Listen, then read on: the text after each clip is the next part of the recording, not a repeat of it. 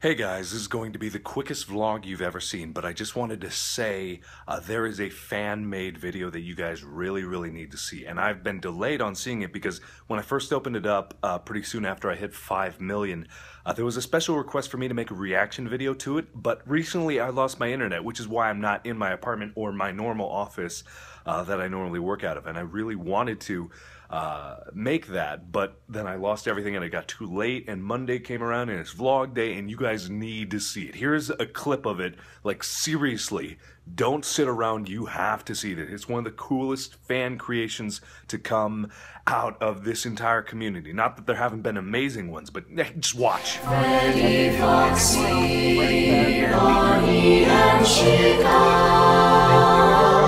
Once again, they bought your chicken. But this time you had no doors, no doors, no power doors. Instead, a stupid helmet.